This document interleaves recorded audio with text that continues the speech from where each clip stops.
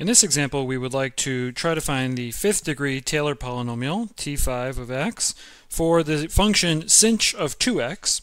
So there are a couple ways to do this. Okay, so we know that by definition, the fifth degree Taylor polynomial is the sum, n goes from 0 up to 5, of the nth derivatives evaluated at 0. So we're going to do the fifth Taylor polynomial at centered at the origin, so centered around 0. N factorial x to the n, right? So we could write out all these terms, and then we could compute the 6 values. So there's the function itself and then the 5 derivatives, and plug them in, and we would have our polynomial.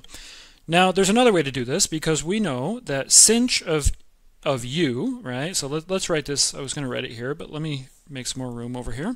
So we know that sinh of u is by definition equal to e to the u minus e to the minus u.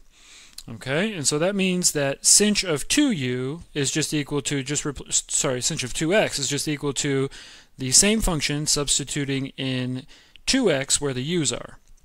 All right, but why do I like this? Well, we know the power series for e to the u. We know the Maclaurin series for e to the u. I'm sure you remember that e to the u has Maclaurin series equal to the sum, n goes from 0 to infinity, of 1 over n factorial u to the n. Okay? And of course this means that if you swap out the u for a minus u, then you end up with e to the minus u. The Maclaurin series for e to the minus u is the sum. N goes from 0 to infinity, pretty much the same, except when you plug in a minus u here to the u to the n, you end up with a term minus 1 to the n. So this is an alternating series. And then what we want to do is subtract these, right? And so what's going to happen if we try to subtract these? Well, it's going to, when n is even, it's actually going to subtract the terms, right? So e to the u minus e to the minus u. This is the sum. N goes from 1 to infinity. We can combine these two. These are both absolutely convergent on the entire real number line and beyond, actually. So let's look at the stuff that's the same here. We see that the 1 over n factorial is in common.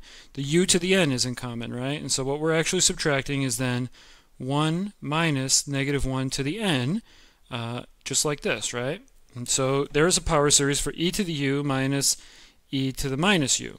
Now, what's going to happen when, just look at this term, right? When n is even, so if n is even, then this equals 0, because it's going to be 1 minus 1.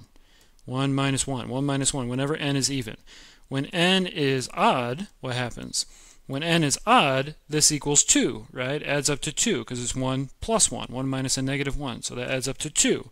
And so we see that when n is even, those terms do not contribute to the Maclaurin series.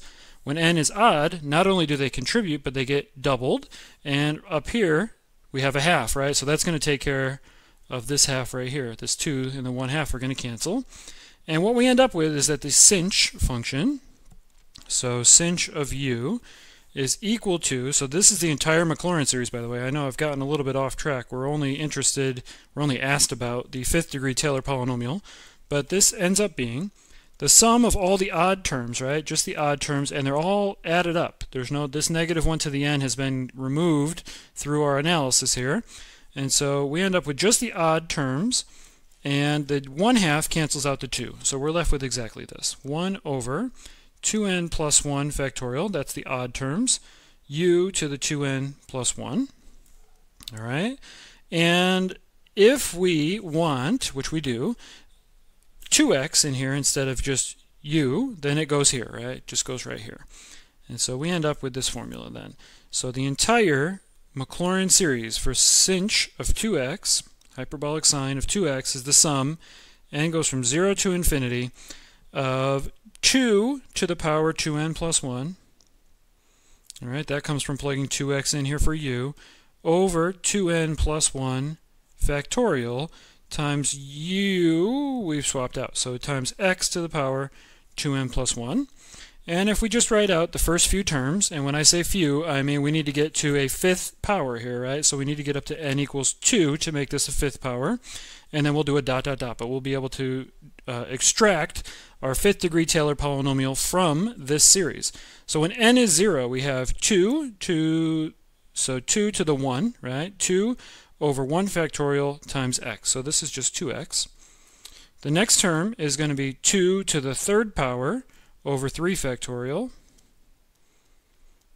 times x cubed. And then the next term is when n is equal to 2, right? When n is equal to 2, we get our 5th degree polynomial. So 2 to the 5 over 5 factorial x to the 5th plus dot dot dot.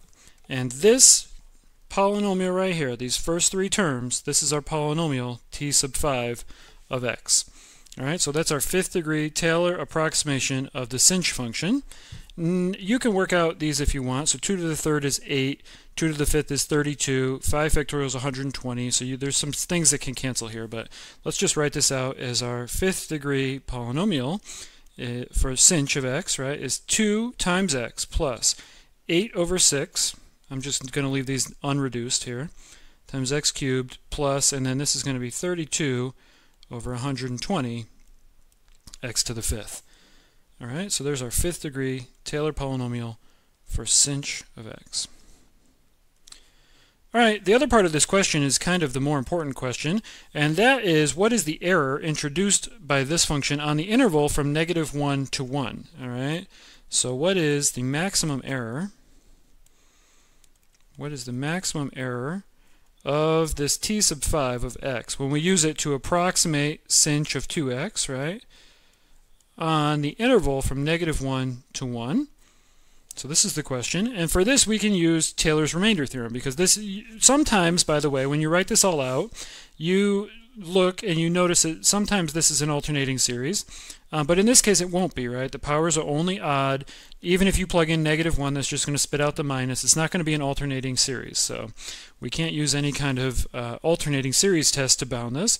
But what we can use is Taylor's remainder theorem, and what our book calls Taylor's inequality, right? Taylor's inequality, and this says that the remainder of the 5th term is bounded by, absolute value, bounded by the maximum of the 6th derivative. So we'll have to work this out, but that's, I'm going to call m on our interval, divided by 6 factorial times our value, right? So x, the absolute value here of x minus 0 to the 6th power. And this is true for all. So this is true on our interval from -1 to 1. And so basically this term right here, we're going to be able to plug in the endpoints, right? Because the maximum that will be is when x is either 1 or -1. And what we need to do is bound this right here, this m. All right? And so remember, so let's go back and remember our function is f of x is equal to sinh of 2x. Then we need to take some derivatives, right? So f prime of x is equal to 2, so this is a chain rule, right? So 2 times cosh of 2x. F double prime is equal to 2 squared times sinh of 2x. F triple prime of x is equal to 2 cubed times cosh. So sinh and cosh just go back and forth, right? F fourth power, is fourth derivative I should say, is 2 to the 4th times sinh of 2x. 5th derivative is equal to 2 to the 5th. You see where this is going. You probably don't need to write all these out. But now we get to the one we really care about, and that's the 6th derivative. So even though, by the way, there's no 6th order term in the polynomial, the remainder always applies to just the next term up, right, in terms of the derivative here. And so the 6th derivative of our function is equal to 2 to the 6th, all right, times sinh of 2x. And so what we have to do then is bound this derivative. So we need to bound this by we need to find some m, right? So this, by the way, is a constant. So our f6 at 1 is going to be the biggest point, right? Sinh of 2x is an increasing function at all times. And so what we get then, the 6th derivative of our function at 1, this is equal to 2 to the 6th, all right, times sinh of 2, right? Which is 2 to the 5th times e squared minus e to the minus 2. All right, and so this is going to be, we can set this equal to our m. And what we know then is that the remainder, so this is the error, the maximum error in our remainder, so the fifth remainder on the interval for -1 to 1 is bounded by this number, 2 to the fifth power, e squared minus e to the minus 2 over 6 factorial times 1 to the 6. So that's it right there.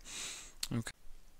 So if you type this into a calculator and you work this out, you'll find that this error is about 0.3224 out to 4 decimal places. That's rounded up, so maybe you should round down if you want this to bound your error. So you can say 3223, and this is about the error.